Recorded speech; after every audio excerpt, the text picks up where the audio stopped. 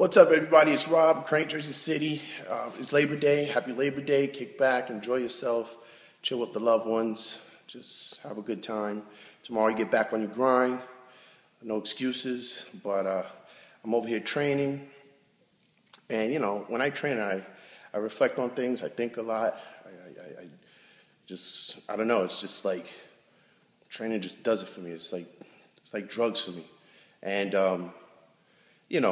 I work on my weak points. I work on my weak points when I'm training. I'll definitely work on my weak points. And I work on my weak points and how I can be a better person. How could I, be better at this? How can I be a better, in relationships? How can I be better in business? How can I be better just helping people? And just constantly thinking, just trying to do better, just trying to progress and be a better person. And for a long time I got screwed up and lost and blah, blah, blah, long story. But, you always do things to improve yourself. So you work on your weak points. In training, I work on my weak points.